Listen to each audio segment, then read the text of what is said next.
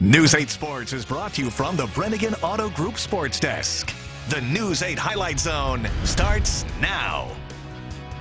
Welcome to the News 8 Highlight Zone. I'm Ken Kozarowski. And I'm Jordan Fremstad. I am ecstatic that Friday night has finally arrived, especially after we got a little taste of football last night, of course. Central and Bangor both dominated their season openers. Central 60-21 over Eau Claire North, and Bangor shutting out Melman 56-0. Now tonight, we got 13 football games to bring you. Yeah, and it's going to be exciting. We'll start with the MVC and the defending champion Holmen starting their tough 2019 schedule with a good test against Chippewa Falls.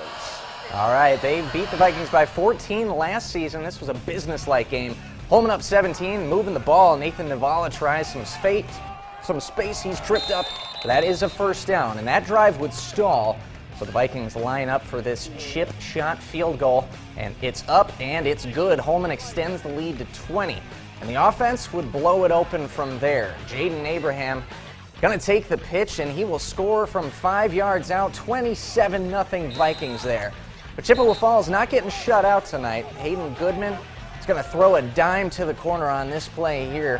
Benjamin Karani comes down with it. Cardinals are on the board, but that's all they get. Holman, 27-7. All right, it's another non-conference rematch of the season featuring GET and West Salem. First quarter action, Panthers are driving. Justin Barney connects with David Lados. Nice catch there. It's first and goal.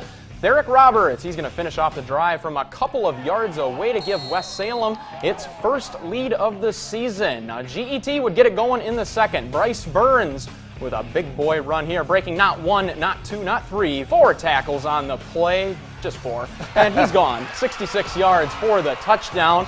It was a defensive stalemate in this one until the fourth. Luke Vance weaves through traffic, and he turns on the Jets. Ooh, he sure does. 60 yards. He's gone. The Red Hawks have the lead with 2 minutes left in the game. One last chance for the Panthers, but Barney's pass is going to get picked off by Samuel Johnson. That's your final, 14-6, a big win for GET. What a ball game. Onalaska is home tonight. Sorry about that. Why don't you take this one, All Jordan? right, I'll take it. Division I, Hudson. First quarter, Hudson trying to take the lead, but a field goal would just get pushed to the right. Anna taking over at the 20. Austin Larson at QB fires one over the middle to hit Landon Peterson in stride, and the track star turns it on. 80 yards. Goodbye. 7-0 Anna. Now 7-7 in the second. Toppers go for the fullback screen. David Luck shakes an arm tackle and heads left and suddenly has a lot of space in front of him. And that puts Anna up 14-7 right before half. Anna ends up winning this one 21-14. Man, how about that fullback screen? Sparta had its best season in more than a decade last year. Tonight against BRF, final seconds of the half. Spartan's already up big, and Brett Stiesel rolls out. Hits Matt Beaver for the 6-yard score. Sparta in charge, 56-0 at the half. Wow. And they weren't done there. Opening kick of the third quarter, Corbin Hauser playing it off the bounce, splits a few tacklers, gets to the outside, and you are not going to catch him. It's Hauser taking it to the house. Sparta leading by 63 at this point. You could catch him, Ken. Oh, you're too kind. BRF would end the shutout on their next drive. Elliott Bird buying time here, rolling to his left. He's able to find Mike Rue downfield. Rue makes a few cuts, and he's in. 31-yard score to make it 63-8. The Sparta comes right back on their next drive. Stiesel using the legs and rushing in for another touchdown. 70-8 midway through the third. Sparta in complete control. It's a blowout win, 70-16. Incredible. Yeah, incredible indeed. Lacrosse Logan welcoming Eau Claire Memorial tonight in a rematch from last season. Logan clinging to a 22-20 lead until Loyal Crawford taking the handoff up left, pushing and putting the moves on everybody. Will not go down or turning upfield, and he's eventually in. Logan now down. Julian Erickson trying to take the comeback now off play action. Deep, finding Jake McHugh-Sack with a great catch. Drive would turn over on downs, though.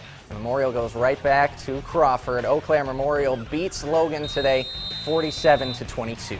All right, we'll head down Interstate 90 to Toma High School. The Timberwolves welcoming Boston to town.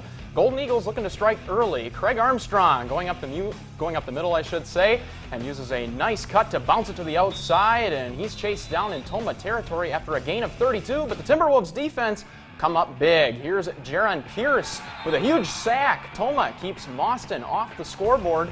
Next Golden Eagle drive, the middle again. Logan Oliver, he is brought down at the Toma 20, but a missed field goal keeps the game scoreless. Last time we saw in this one, Mauston was up 6 with less than 5 minutes to play in the fourth.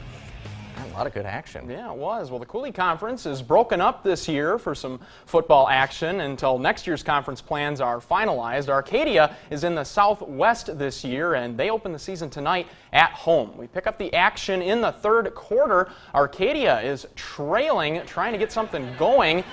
Nolan Niemirowitz, 9-yard gain on first down, but they would end up turning it over on downs. Ensuing drive, Osceola's Matthew German takes this sweep for 9 yards and the touchdown. The Chieftains led 28-0, and just that kind of night for Arcadia. 1st and 10, they fumble the handoff. Osceola recovers. Osceola beats Arcadia 41-8. And Luther will be in the Swall this year tonight, hosting Blair Taylor. That little guy wanted to see a touchdown. In the second half action, Knights will offer as night falls. Brandon Statler here to provide. Shakes some tackles, gets a key block from Connor Peterson, and we can watch him run. He would tie the game with this kick return touchdown, but it's Blair Taylor over Luther 28-14. All right, coming up, we keep our prep football coverage going into the Dairyland, Scenic Bluffs, and Ridge and Valley.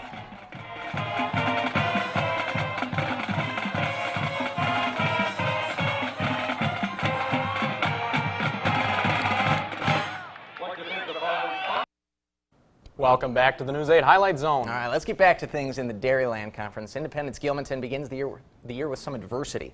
They have about 19 players total for 11-man football, and a third of them are freshmen. So the young roster, young team, in their home opener under new head coach Bruce Bowerman will start in the second quarter.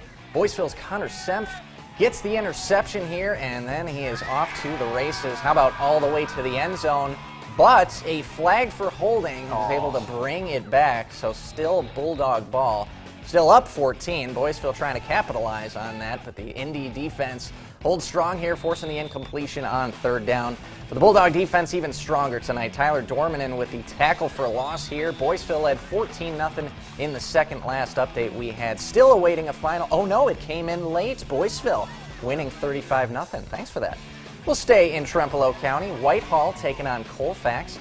We'll begin in the first quarter. It's 4th and short for Whitehall. John Schwartz does better than the first down. 30 yards all the way to pay dirt on this play. And the Norse go up 7-0 after that nice Strong play. run. Oh yeah, Colfax looking to respond, marching down the field. Noah Albrecht finds Ryan Albrecht for the 35-yard pass into Whitehall territory. But the Norse put a stop to that drive. Ryan Kleinhans gets the interception downfield, and Whitehall goes on to win this one 20-12. All right, let's switch gears into the Scenic Bluffs as Brookwood looks to build on last year's playoff appearance. The Falcons have basketball in town tonight. We join the action just before halftime, starting off for Brookwood. Quick pitch to Mitchell Klinkner, who's going to make his way through one after another until they finally bring him down. The effort. Good momentum for the Falcons. This time they'll drop back to pass. Cooper Rounds is going to sneak through for the sack, pushing them back a few yards. Now on the other end, basketball ball, a little confusion on the play leads to a fumble. Weston Mullenkamp gets a hold of it, and he'll run it all the way back for the TD. Brookwood wins 47-6. No problem there. Yeah. And 30 minutes down the road, Hillsboro and Potosi. Starting off for Potosi, a quick handoff for Ryan Krusher, and he uses the width of the field to find an opening, and he'll take it a whole 45 yards before they bring him down. And here he is again. Pitch to Cruiser, and he'll get to the outside to meet his defender with a stiff arm, and that puts them at 1st and goal. I'll give you one guess. Here he is again. Ryan Cruiser, the man with a plan. He starts the drive and finishes it off.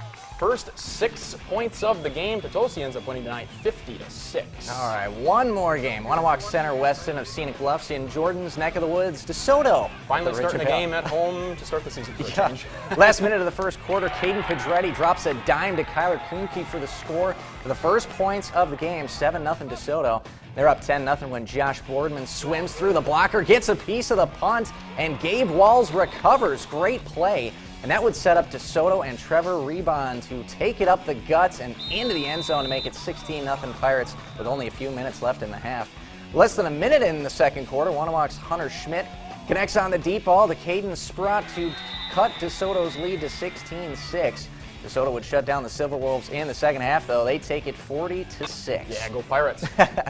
The Highlight Zone doesn't just stop at football tonight. We'll move over to college volleyball as 5th-ranked Viterbo is off to a 5-0 start and in the middle of hosting their own weekend invitational. They've got Indiana University South Bend as we join the first set. Very first set, Abby Johnson going to set up her teammate Maya Roberts. Cross-court kill off the defender, 2-0 Viterbo. Not long after, Indy South Bend will dig one out, but Viterbo's Rika Drevlo spikes it right back. It's 3-1. A couple points later, Lauren Sabaski going to set up Mia Garant for the kill to make it 8-3 in the first set. Viterbo keeps on cruising, 3-0. Welcome back to the News 8 Highlight Zone, and it's time for our play of the night. And we'll flash back to West Salem and GET. It's Luke Vance for the Redhawks with this game-winning 60-yard touchdown run.